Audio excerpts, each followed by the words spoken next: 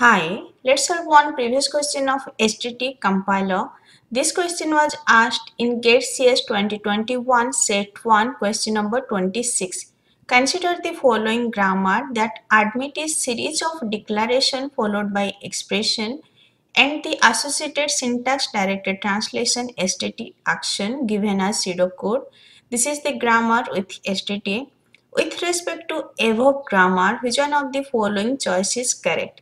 And four options are given. For solving this question, you should have knowledge about STT, how STT works. Let me first analyze this grammar with semantic action, then I will check the options. First production, P derive, D clean closure, E clean closure. It will generate any number of D followed by any number of E. And you can see D is deriving int ID, D is deriving bool ID. So from D we can derive either data type integer or data type bool. Here you can see it will generate a series of declaration followed by expression. So this D will generate series of declaration while this E will generate expression. The next production, D derive int ID, record that ID.lexeme is of type int, means this ID data type is int. Next, D derive bool ID, record that ID.lexeme is of type bool, means this ID data type is boolean. Next, E derive E1 plus E2, check that E1 type equal to E2 type equal to int. So check that both E1 data type and E2 data type equal to int. Then set E.type equal to int. If both data type equal to int, then set E data type equal to int. Next production, E derive negation E1, check that E1 type equal to bool. If E1 type equal to bool, then set E type also boolean. If E1 data type is boolean, then set E data type is also boolean.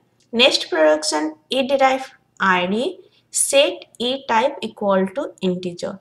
Here set this E data type equal to integer. You can see from D we can derive integer and boolean data type.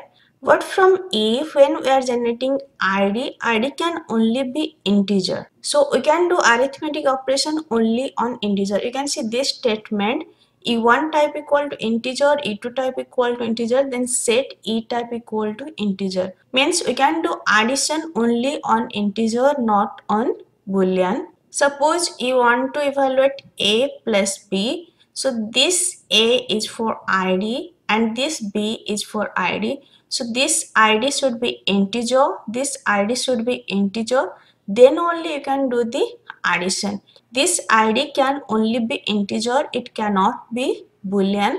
And here you can see you can do arithmetic operation only on integer. This D will generate integer data type plus boolean data type, but this E will do only addition on integer, not on boolean. Let's check the option. Option A, the action can be used to correctly type check any syntactic correct program.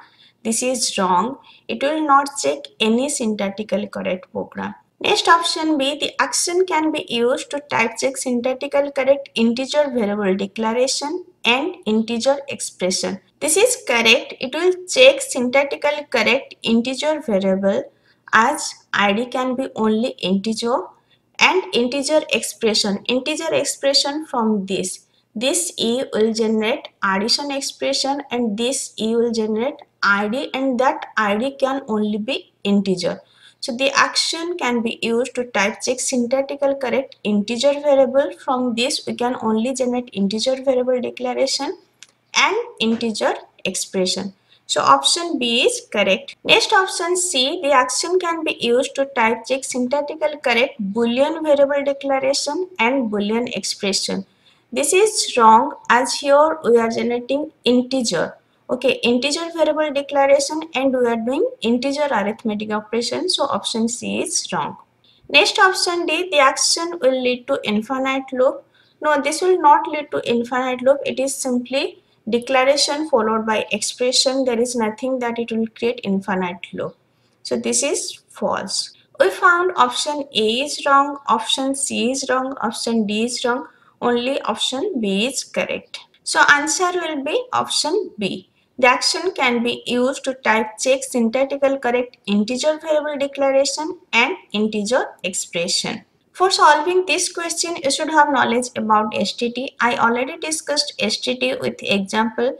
Just go through my lecture. You can easily solve this question. If this lecture is helpful for you, please like and subscribe. Thank you.